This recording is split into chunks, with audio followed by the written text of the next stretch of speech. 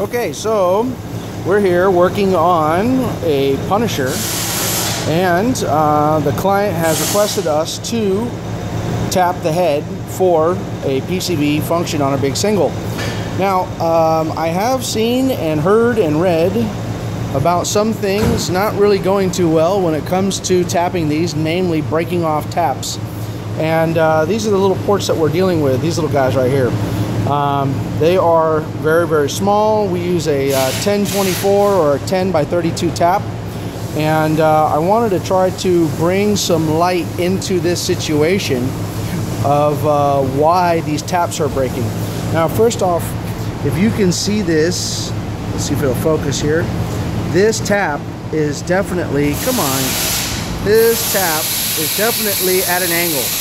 And when it threads in, it puts an extreme load on the tap that doesn't, well, it's just not very happy. Now, I'm using a tap ratchet and, a tap adapter to go on my ratchet, so it makes life a little bit easier for me. But, let's see if I can get this thing to zoom. Here we go. You can physically see the tap will flex. I may not be able to show very well on our phone, but as soon as you feel resistance, you need to go back, and then you go back up to it, and you'll feel a little resistance. We'll maybe just move it a couple thousandths and then go back, and then tap it again, just a little bit, and go back. This is a very tedious process. It is not something you can rush. It's not something that you can just breeze through. If you don't use a quality tap, you're going to have a broken tap, and you're not going to have a good day either. So we just sit here and kind of stare at it and work it. Now, I'm using a little bit of anti-seize. Really, you need to use some type of lubrication. The main reason why I'm not using any type of actual tapping oil is because I want to keep the chips where they're at, and we can wipe them out.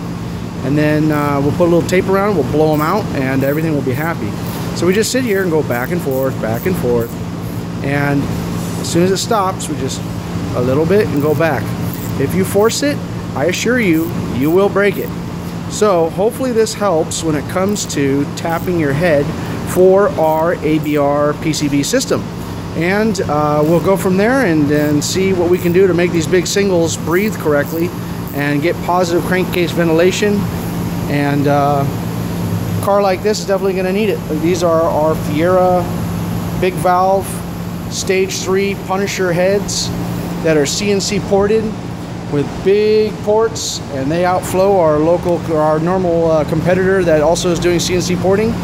And hopefully we'll see you on another video.